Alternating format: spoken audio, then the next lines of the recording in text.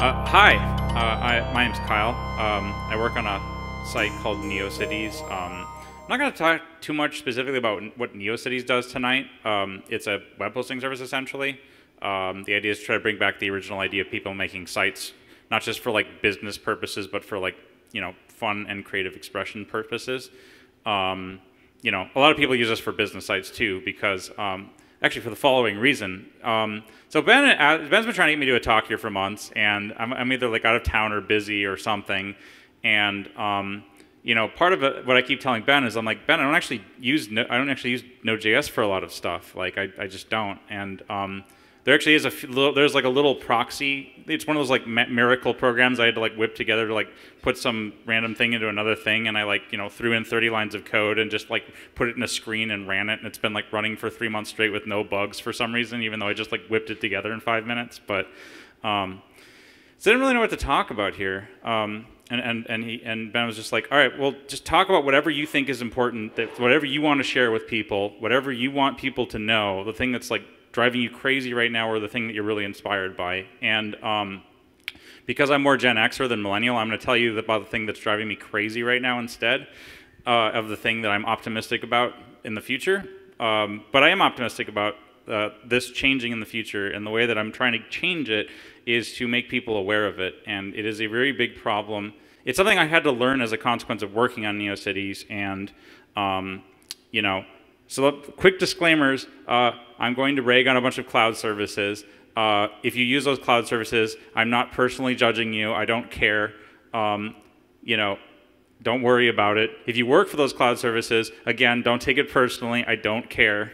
I don't care that you work for them, but like, anyway, this is my big thing that I'm trying to get people to think about, because nobody's thinking about it right now. And it's a big problem for me, because it makes it harder for me to run NeoCities as a consequence. So let's get to it.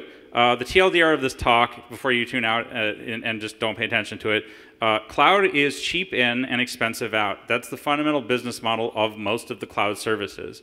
And as a consequence, the biggest problem and why we can't use cloud for anything is because they charge almost nothing to get your data in. They charge almost nothing for you to store your data there, and they charge a shit ton of money to get your data out. And this is, if you're not doing anything with a lot of bandwidth, whatever, right? Like for most of my career, I worked on corporate apps that maybe use less than 10 gigabytes of traffic ever, and it's stuff that you'd like try to throw together and then hopefully never touch again, or make a few changes here and there. And if that's what you're working on, by all means use the cloud. It's perfect for it. If you don't need a lot of bandwidth, if you don't need a ton of infrastructure stuff, it's totally fine. Go for it. But the fundamental change that the internet is seeing right now, for better and mostly worse, is that, and NeoCities is a part of this, we're going from a creative and information-oriented internet into a consumption-oriented internet right now. Like, that's the main transition that's happening right now. And a lot of the reason for that is that we now have the infrastructure capacities to do things like video streaming and video on demand and things like this. And if you look at the numbers, 71% of millennials don't watch TV anymore. And so, the idea is that in the next 30 years, pretty much all television, all media, all visual and audio content will go through the internet. And when you are working on that model, it requires a lot of bandwidth. And when you need a lot of bandwidth, you need to be able to pay the market rates for that, and not pay crazy rates for that, because you can't, it's a margins business. You're building a factory. Like a corporate app's like a boutique thing. This is a factory. You're building something for mass consumption. And NeoCities, though I sort of emphasize that it's like a creative endeavor and project, and I love all the stuff that comes out of it, it is fundamentally a factory business. Like we have to ship a lot of data. And so that's, bandwidth is more important to us than the ability to fire up virtual machines on demand, So, all right. What I'm going to attempt to do is demonstrate to you just how much higher they charge for bandwidth than everyone else does. And that's, then you can have that in your head. So then in the future, if you ever have to do something bandwidth intensive, you know the difference, and you can plan for that. And yeah, so if you dig into their Amazon Web Services and Google Cloud are going to be the two particular examples. There's like dozens of them. I could go through all of them. I'm not going to. But Amazon Web Services charges 9 cents per gigabyte for egress traffic. That's any data that's leaving their network. They charge, for every gigabyte you send out, it's 9 cents. Google Cloud is a little different. They charge sort of variably between 9 and I think 20 cents was the number. It's kind of hard to figure out the exact numbers sometimes because it's so unstructured. There's just like calculators, right? There's like a context of a CDN, so you can like throw stuff in front of like AWS can have this thing called CloudFront, and then like it has different rates and stuff like that. But they're more or less like within the ballpark of like 5 to 15 to 28 cents sometimes even. Yeah, Fastly, that was the Fastly one. When they go over to Asia, they start charging a lot more. And actually it does cost more over there for transit. I mean, that is true. But anyway, right now I'm paying, this is my rates right now for NeoCities. I'm paying between 0.00125 dollars, is that even, it's like a fraction of a penny per gigabyte, to 1 cent per gigabyte, which is like the high-level CDN thing that we have 11 data centers running an Anycast network on. That's somewhere between, well, it's a lot. Now, that doesn't sound like a lot, right? It's like, oh, what 8 cents? What's the difference? Whatever. That's not that big of a deal. Well, this is Mr. Doob's site on NeoCities, and Mr. Doob is, I don't actually know his real name, Richard something. He's the creator of 3JS, or the maintainer. I'm not one of the two. I don't exactly know. He's awesome, and he throws all his examples up on NeoCities, and he has just a bunch of these like crazy 3D things that like are generated with JavaScript, and you can click on them and loads them in a browser, and you can like edit them and stuff. It's pretty cool. This is one of the busiest sites on NeoCities. It actually pulls in routinely between like 2 and 5 terabytes of traffic a month, just for the site, and last time I ran a number on this, I think it was at like 2 or 3 terabytes when I ran this estimate. If I was to host this site, if I had NeoCities running on top of Amazon Web Services, and I was hosting this site, I calculated that it would cost me, including like the sort of like per HTTP request hits and stuff, it would cost me about $560 a month to host this guy's site on NeoCities. To give you a contrast on this, I spend less than $5 on the transit to actually serve this right now. And so when I talk about like, well, this isn't, what's the big deal? The big deal, the difference is between being able to host this site and I literally have zero problem with hosting it, and having to be like, hey, Mr. Doob, get your shit off NeoCities, like you're bankrupting us, like, because we don't actually make a lot of money either. So that's $560 a month is a lot for us, So I want to show you this chart. This is this guy, drpeering.net, is this sort of weird long blog for people to do IP transit and bandwidth stuff, and sort of just shows the trend of bandwidth costs since 1998 to 2015. And as you can see, it's just absolutely collapsing right now. It started at $1,200, and now it's under $1 per megabit. Now, this is a little bit different than like the paying per gigabyte model, and that's part of the reason. That's part of the thing that makes all the bandwidth stuff confusing. It's in classic IP. So IP transit is when you buy like it's basically an internet connection, right? It's just like a fancy way of saying an internet connection, and you connect it to your servers, and they just hook up a hose basically, right? And they don't like meter it for like usage usually. They just sort of like, okay, here's a gigabit connection. Here's 1,000 megabits. And you can shoot as much crap through it as you can, and we charge you for the connection basically, and then we don't care how much you actually send through it. And so, on that model, then you get charged per gigabit, and these numbers vary depending on how much transit you order. So, for example, this is for like 1 gigabit, but if you order like 10 gigabits, then it's cheaper, and that sort of model. But then, of course, you're spending a lot more for it because it's a lot more transit. Okay. So right now, as of 2015, 0.63 per megabits. Now that obviously doesn't, how do we compare that to gigabytes, right? Well, let's convert it. So I think I did the math right here. 100 megabit connection is, if you just like shot, this is like a theoretical number, and you for God's sakes, never do this, but if you shot exactly the amount of like data you could shoot through that pipe, consistently for a month, it'd be like 192 terabytes or something like that, which is 192,000 gigabytes, if I did the numbers right. Just feel free to interrupt me if I did them wrong.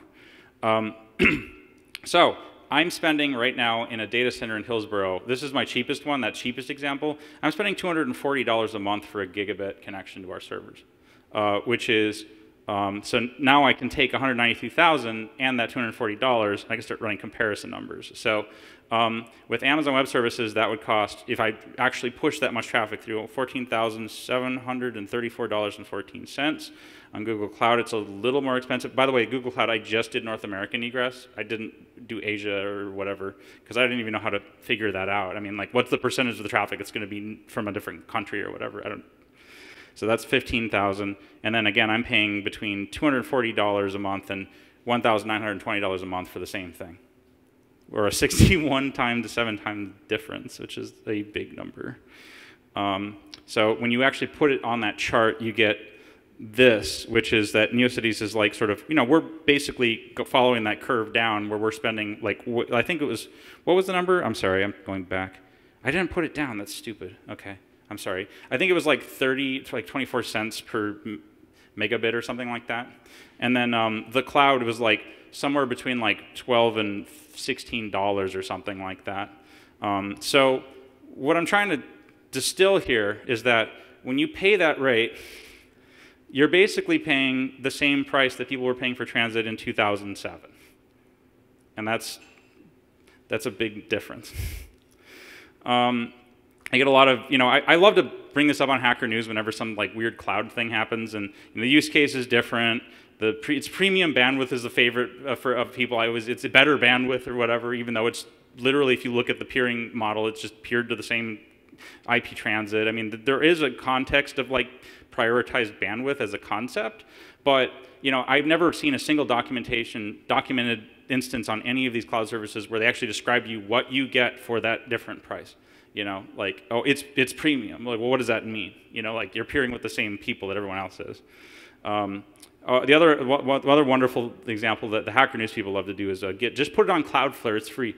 You know, you don't have to pay for it if it's on Cloudflare. They will charge you at some point. Like, don't worry about it. Like, if you are using a lot of their traffic, they will send you an email and be like, we need you to pay for us because, you know, this isn't free for us, and we need to actually make money. We're a company. You know, premium bandwidth, right?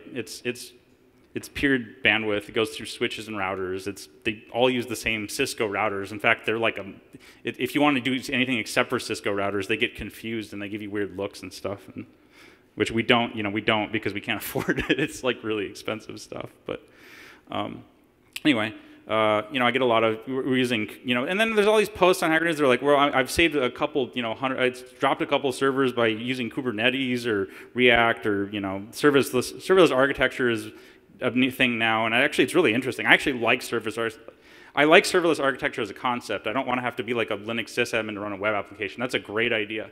You know, like, again, just bring down the bandwidth costs and we'll have a conversation about that. I mean, I'm not opposed to that at all. You know, running servers is a pain in the ass. But again, it's just like, what is it's all tooling related stuff. It's sort of like the way that like Amazon and Google have decided to compete with each other is not by competing on bandwidth. It's by competing on tooling. And, you know, I've, to be honest, never found either of their tooling to be particularly grand. And it's never been a very convincing argument either way for me. It's just sort of like random things I have to learn. I'm more interested in cost control than I am in tooling. And again, just nobody talks about it and nobody brings it up. So, you know, I talked about the factory model earlier. If you're building a factory company, if you need to do if you need to do video streaming, if you need to do music distribution, if you need to do something that involves an intense amount of bandwidth, you know, please be careful before you go into the cloud stuff. Like, run the numbers, figure out what your costs are actually going to be. There have been a lot of, I'm not going to name names, but there have been a lot of web hosts that that run by people that I know that put all of their infrastructure on top of like the cloud services and essentially went bankrupt because they couldn't afford the bills, like because they ended up getting enough traffic where they actually couldn't pay to run the network anymore. And it's like, well, you can just switch to another provider. Once you get your stuff in, it's very hard to get it out. Like, you know, if you're depending on Amazon S3 for your file storage solution, you know, it's going to be very difficult for you to move that out into something else. It's not a trivial thing, especially when it's a production system. You know, like, you have to do this while you're running in production, and it's very difficult to do, actually. I mean, so be aware of that, you know.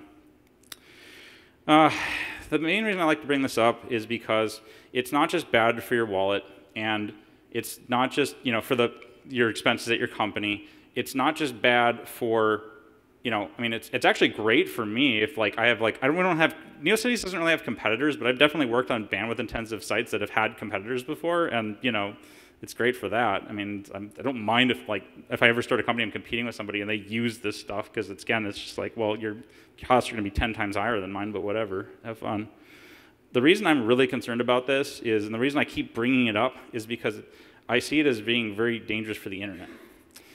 So this is an article that came out not too long ago. Jeff Huston, he's sort of this like Australian wonk, like IPv6 guy that works over at APNIC. APNIC is the internet IP registry service for Australia, so the Asia Pacific region. So like they assign IP addresses for that area. And we have our own, and it's called ARIN. And then Europe has one, RIPE. And then actually Africa has AFRINIC, which still has IPv4 addresses, and there's a lot of companies that are trying to pretend to be like based in Kenya so they can get access to them, because they're pretty much the only IP address assignment company that has IP addresses anymore. But anyway, this article was about the death of transit, and one of the observations he made was that the combination of like the cost of bandwidth falling, which is that chart I showed you, and the fact that when he goes to like sort of conferences related to this stuff, that they're more talking about CDNs and like sort of services baked on top of these infrastructures rather than the actual IP transit itself. And his sort of musing in this article was, you know, is IP transit going to essentially die and then be replaced with a couple of like really, really large CDN services that end up sort of driving most of the traffic through them, and essentially they would then become the IP transit that we use today. Instead of that, it would be, you know, like Google and Amazon and Cloudflare, for example, right? I think it was like somewhere between 10 and 15% of web traffic like already goes through Cloudflare. So like it's not that big of a stretch to sort of imagine that, because it's kind of happening already. But you know, there's a lot of, well, so yeah, I already did this. So this is why I'm a little concerned about this right now. First of all, they are centralized gatekeepers. IP transit is a disaster. Like, the companies suck. They're horrible to deal with. They're a nightmare. I've dealt with them. They suck. But there's a lot of them, and in some definition of competition, they're competitive with each other. It is a decentralized system. You know, if you have a problem with like a certain type of internet provider, like for example, if I'm using something like Cogent and they screw something up, I can configure my routers to redirect traffic automatically through a different IP, a transit provider. So they are like completely autonomous organizations that essentially peer with each other, and then you can peer with them in multi-home and decide where your traffic goes in the event that like things fail and stuff like that. You don't get something like that when you use something like Cloudflare. You get Cloudflare. You know, it is a single organizational failure point. You get less organizational autonomy. This is a big problem. If you're just dealing with a lot of bandwidth, like that's a very different thing than if you're dealing with a lot of bandwidth that involves like hundreds of thousands of other people posting their content to your servers, which is what we do. The way that the internet sort of, I mean, this law and just sort of random circumstance has like made this a thing, but the way that the internet sort of defines autonomy, as in like, you know, who has actual, how do I describe this? Who has actual, at what point do you define the level where this organization has actual autonomy in that they can do anything as long as it's not against the law in the United States, right? And the way that we generally partition that right now is that we partition it on the IP address level. So it's not, so for example, if I get a block of IP addresses, which I do, we actually own an IP address block now. We have one of the last IPv4s on the planet or whatever, you know, like. That is like sort of the point where I will get things like phishing reports. Like when I get every once in a while people post phishing attacks on NeoCities. And we have these sort of like crazy AI algorithm things that like detect them and stuff and get rid of them. But every once in a while one slips through, and you know, we get complaints, and they don't complain to the people that run the domain. They don't complain to my nice little contact form on the website. They don't complain to whatever email's written in the who is or whatever. They figure out whoever owns the IP address, they look for the abuse contact for the IP address holder, and they send them an email. And so if you're running something like NeoCities on top of something like Amazon Web Services, the people that are getting the complaints about like malicious activity and stuff on your infrastructure, it's going to Amazon, it's not going to you. Which means that somebody over at Amazon has to manually go through this process of like, you know, hey, we got this report, there's like some kind of problem with this stuff. And if you don't have control over that layer and you're not paying them enough, like they can get really pissed off and they start to threaten to kick you off their network. And we had this problem really early on. So initially we used DigitalOcean actually for our proxy servers. There's a few other web hosts that were doing that initially too, and they still are. The difference is that they got an abuse complaint earlier. It was like a DMCA takedown request or something, but it was like a not a valid DMCA takedown, and they were ignoring it. And DigitalOcean just shut all of their servers off, like while they were hosting other people's sites, because there's the context of DigitalOcean. Well, first of all, that they own the IP addresses, and like that's sort of their autonomous area, and they have their own terms of service. That you sort of have to adhere to in addition to your terms of service. So you get 2 terms of service that you have to adhere to, essentially. And the other thing is they just assume that you're running a WordPress blog. You know, like they think that if they get a report of a phishing attack, they think that you're just, oh, this is just some WordPress blog that got hacked, and we'll just take it down until he fixes his WordPress or whatever, and then bring it back up. But yeah, that was a pretty scary thing for us because we were on people's networks and we were getting complaints, and our detection stuff wasn't very good back then, and they were threatening to kick us off our network, you know.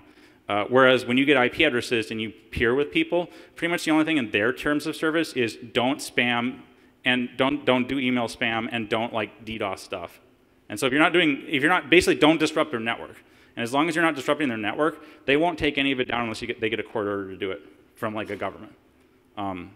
So autonomy is a really important thing when you start having to deal with a lot of people like we do. But yeah, the other thing is more restrictive services. Like, I mean, Cloudflare, for example, it's a great service. Don't get me wrong. I've used it before. I actually like Cloudflare. Like, their service overall is wonderful. But at the end of the day, it's an HTTP proxy. It's just a juiced up Nginx. And, you know, that means you can't do things like, I mean, maybe they do WebSockets now, but like, you know, you can't open a socket and do you can't just like, if you have a specific protocol you want to use for something, you can't use it through them. Like, it's just for HTTP. And one of the groups I'm working with is actually a lot of people in town are doing this. Like we're working on distributed web stuff, which I'll get to in a second. And you know, it doesn't use HTTP. Like we're trying to sort of develop protocols that can replace HTTP for certain types of uses. And so, you know, can't do that. You don't get a socket.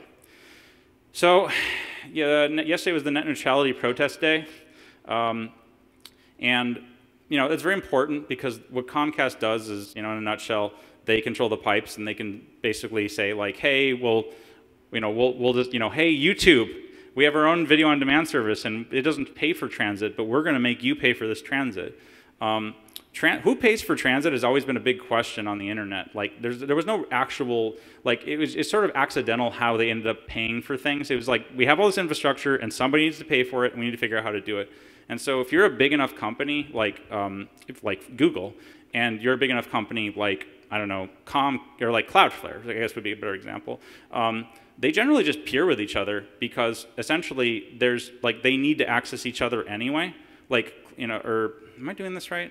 No, I'm not doing this right. I'm sorry, I'm gonna use an ISP as an example. Let's just say let's just say Comcast. I don't even know if they're evil enough where they do this or not, but you know, if you're a big ISP and the smaller ISPs are better at this.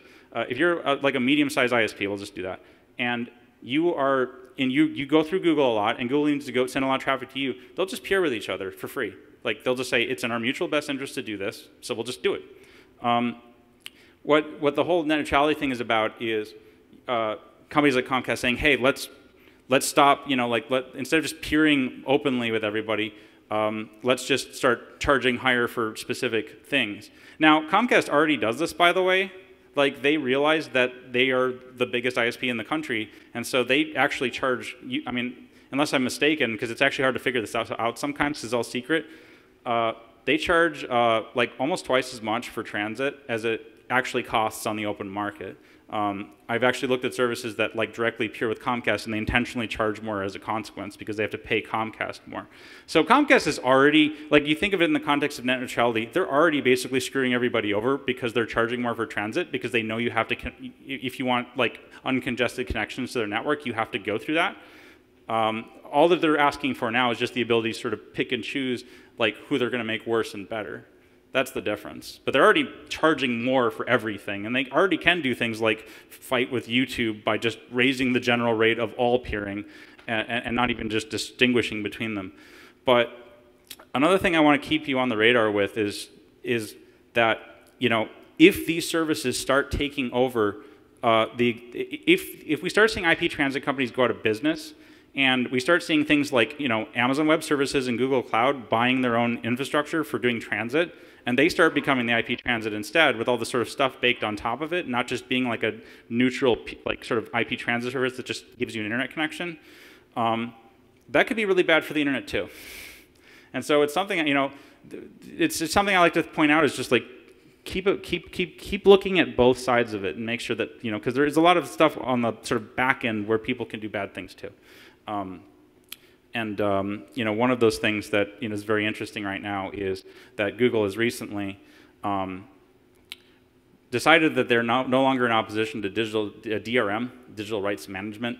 I was actually over in Boston a couple months ago talking with Harry Halpin, who quit the W3C in protest because Tim Berners-Lee has said that he's going to, well, he did. He approved EME, which is this like extension for DRM and browsers.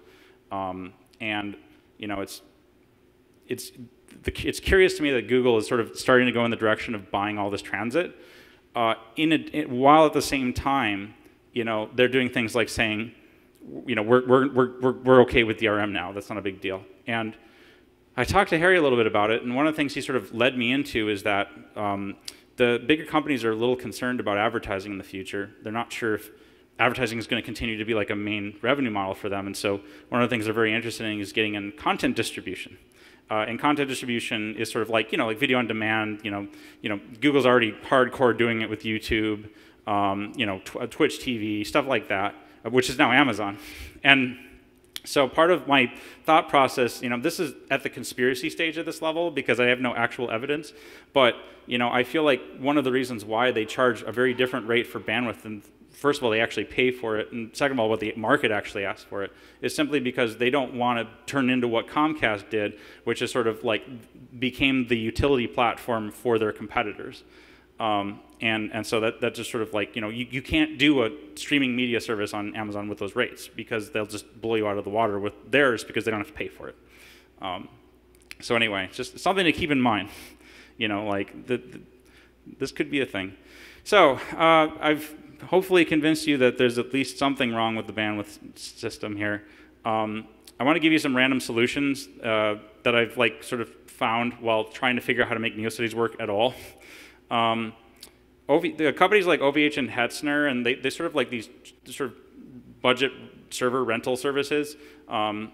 They generally don't charge. They either give you a ton of bandwidth like included, or they just don't really. They just don't meter it and they just don't care. If you've shoved enough transit through it, I'm sure they get pissed off at you at some point. But for the most part, you know, they over provision. Or they over-provision all the servers. Most people don't actually use that transit, and they're fine as long as they have a big enough pipe. I've actually, NeoCities ran on OVH for, I want to say 3 years, and we never had a downtime associated with OVH. The only time we had a downtime was when Comcast cut a cable in California, actually. And it was only for people in California, which I learned because Substack told me. VPS services tend to be better. Vulture is actually what we use for our proxy network right now. They let us actually run, they let us connect to their BGP servers. We actually run an Anycast network through them. And they give you like a couple terabytes per instance included, and then they charge a cent per gigabyte. So that's where that cent comes from. A cent is closer to like where I'd expect the market rate to be for like a higher level like cloud service like that. You know, if Amazon lowered their rates to a cent per gigabyte, I would not have a I would not be having this talk anymore. Like, we'd be done. DigitalOcean is similar. I think they charge 2 cents. You know, Linode, I think, is another thing. Again, 2 cents or something. Voxility is sort of an interesting hybrid. Like they're kind of like a colo. Like you sort of send servers there or order servers from them, and they charge you a little bit more for a dedicated server than you'd ever want to pay for it. But what they do in return is for that increased cost, which is how they're really getting paid, they charge you more or less the market rates for transit. It's a little higher than transit, but it's a little more premium because I think they actually do peering with Comcast and stuff. So you get a little bit in exchange for that. I mean, it's like, that to me is, I know it's premium because I know they've actually described to me the peering agreements and stuff. So I actually understand why it's premium, whereas it's just a black box everywhere else. And they give you good controls over stuff, which is nice. Renting racks and data centers, this is sort of the way, if you really want to get into really high-level bandwidth stuff, this is what you do. You rent racks and data centers, and then they don't even give you an internet connection usually. You get the location, and then what you do is you buy transit from IP transit companies like Cogent and NTT and Hurricane Electric and Level 3 and GTT, and there's like 100. I don't remember all of them, but I've generally had good. If you Google for them on the internet, people try to figure out which one's better than the other one. You get a bunch of people complaining that had to deal with some random issue sometime, but for the most part, I've never had a problem with transit providers. They're usually pretty reliable, actually. Fun tip: if you're looking for if you don't want to get into BGP and running your own IP addresses and stuff, and you want to know where you can just grind just tons and tons of traffic, and maybe having it be a little bit if you have some abuse reports and complaints and stuff, having them be a little more lenient about it.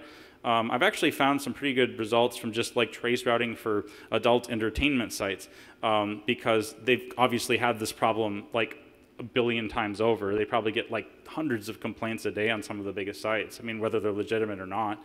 One of the interesting things you learn about this when you start, because I just typed in adult entertainment or something, and I just trace routed the first 20 hits on Google, and they all actually pretty much all of it comes from Amsterdam.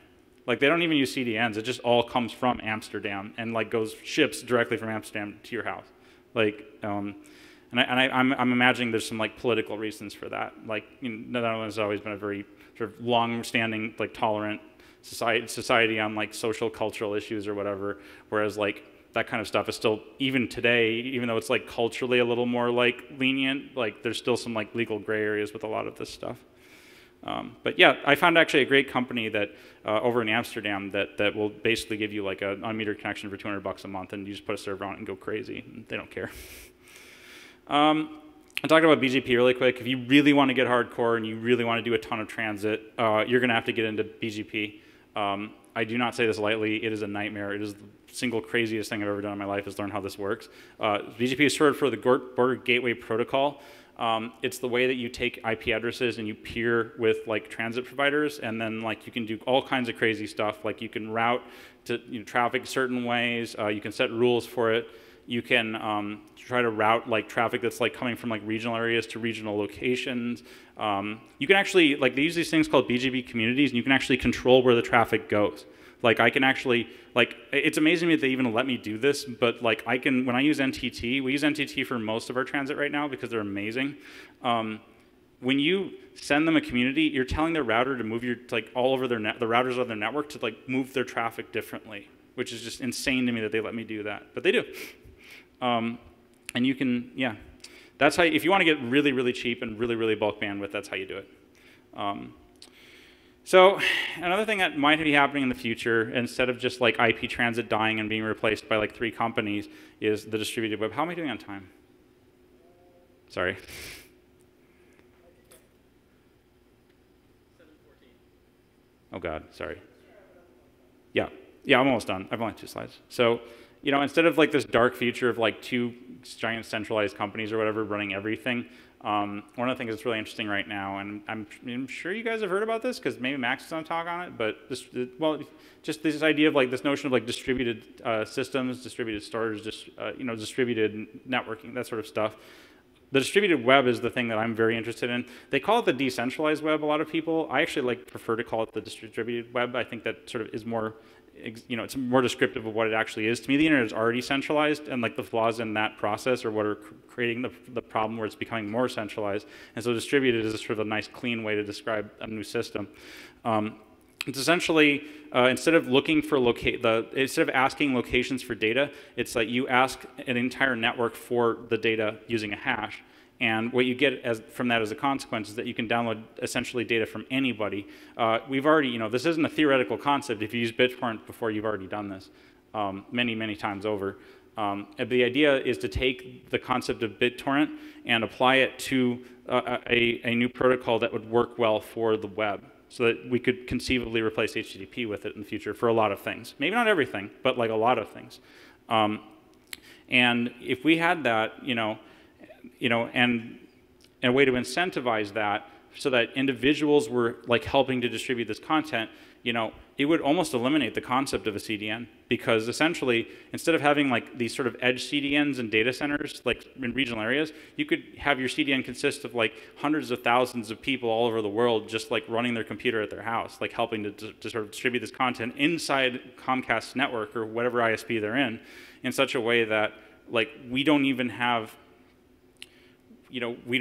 this, there's no concept of net neutrality anymore, because if they can't control the border, if the data is inside their border, they can't do things like charge for peering or whatever to get rid of competitors, because it's there, it's like inside their network. So I'm very, this is my white whale right now. I really want this to happen. And then Filecoin is just an attempt of one specific group to incentivize that, so that people actually do it instead of it just being this like theoretical thing that nobody ever does. And that's part of Protocol Labs, which is working on the IPFS stuff. And that's what I've been doing a lot of work with on like an experimental level. So anyway, there's some news on that coming in a couple of weeks, and it'll be interesting. So. That's it, I'm done. Thanks.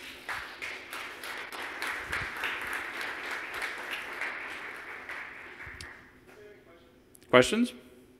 Yeah. Oh, yeah. I'm going to run it for the camera so we can do it. Okay, thank you. So yeah, I was wondering, when you were talking about the decentralized web, where people can have like parts of files distributed, so you don't have to go through a centralized point. Why hasn't that happened yet? Because we have torrents since like 10 years ago or something like that. So what's your take on that? Why it hasn't happened?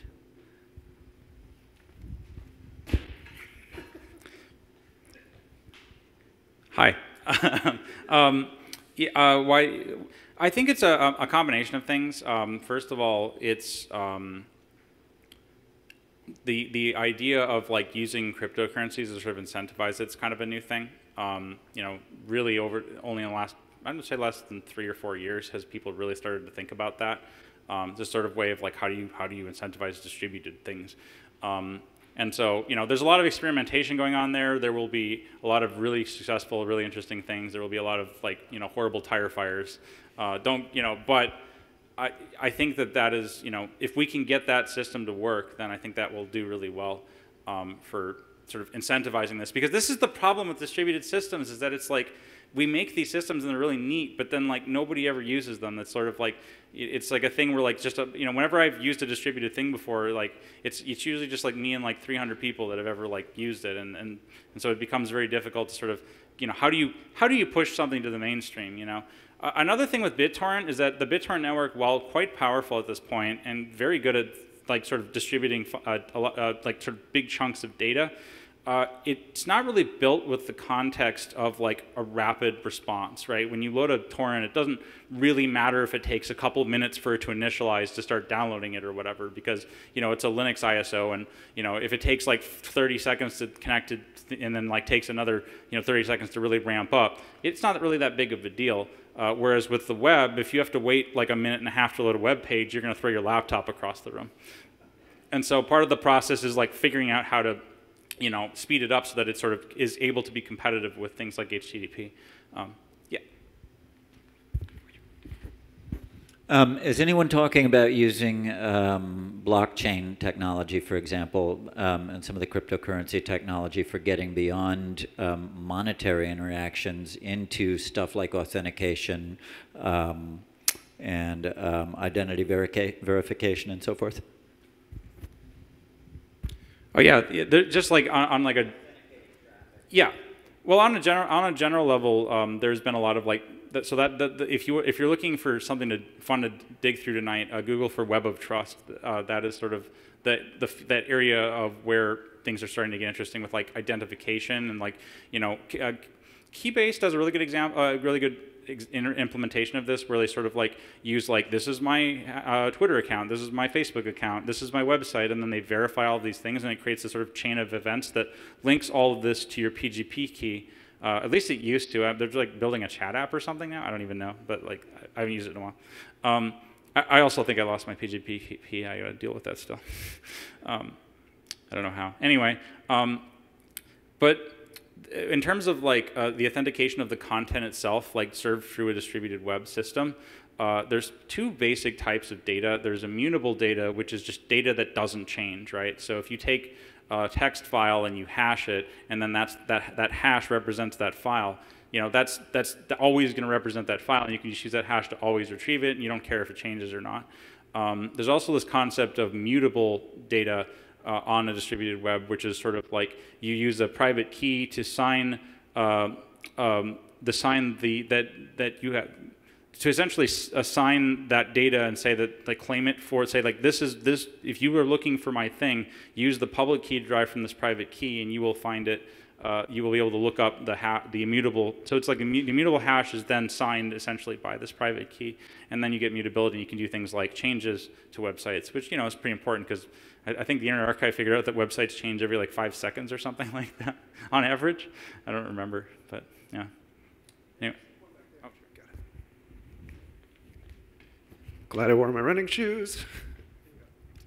Kind of related to the last question, actually. You were talking about IPFS and Filecoin, and I know nothing about what I'm talking about, but I'm curious if you've looked into, like, for example, name services built on top of Ethereum.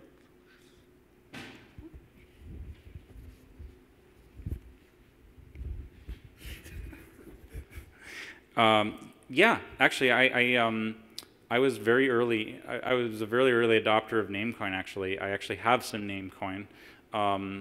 I think I've registered actually neocities.bit. I'm pretty sure I own that.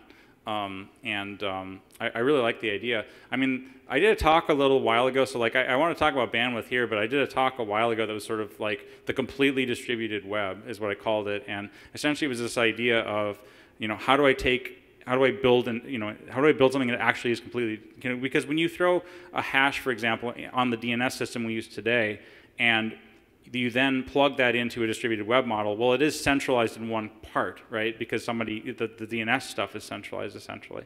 But when you take something like a distributed naming system that's based on something like a cryptocurrency, like Namecoin, for example, then you get a system that is in fact completely distributed. Like, you can use your key to control the entire thing, and there's no ICANN, there's no Aaron, there's none of this. Like, it's just you and that site, and it's completely distributed. And it's a wonderful idea. It's very magical. I mean, it's this idea of like, if we can make this work, then we don't need organizational structures to do this stuff anymore, which is really crazy. Now, to answer your question specifically about Ethereum, one of the problems with distributed naming services is, again, it goes back to my earlier thing where it's sort of like there's several implementations and then there's 100 people, And so Namecoin was a thing for a while, and it kind of looked like, and then it sort of died off for some reason. And then I think there's another company that's doing something related to that with Ethereum, and then there's like another company doing something like, there's like 4 implementations off of Ethereum now, and it's just this problem of like, there's a few too many cooks in the kitchen sometimes in the space, because it is a really interesting area, and You know, I can't. It's one of those things where I can't really use any of them because none of them are sort of becoming the standard, and so it's again very frustrating tragedy of the common situation where it's sort of like nothing ever wins because there's like 6 of them or whatever, you know. But I'm hoping at some point something will stabilize a little bit and somebody will start using one of them, and then I can kind of be like, okay, we'll use this one. But there's really no strong difference between all of them. They're more or less doing the same thing, you know. So. Yeah, DNS is domain names are fundamentally a name problem.